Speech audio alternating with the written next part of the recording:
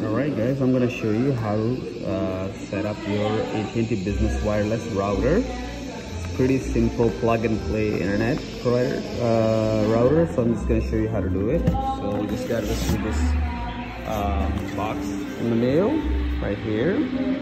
We're gonna open it up and see.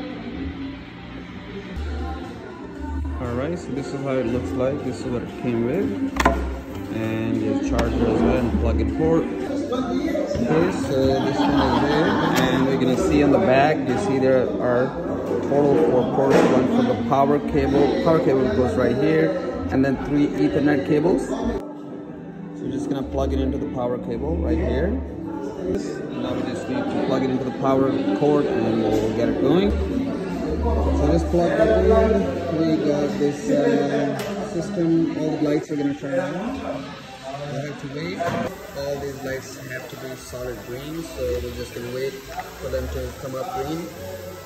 Alright guys, so you see the 5G light is on. That means this business gets really high strong internet. And then the username and password is always located in the bottom. That's the default one, username and password.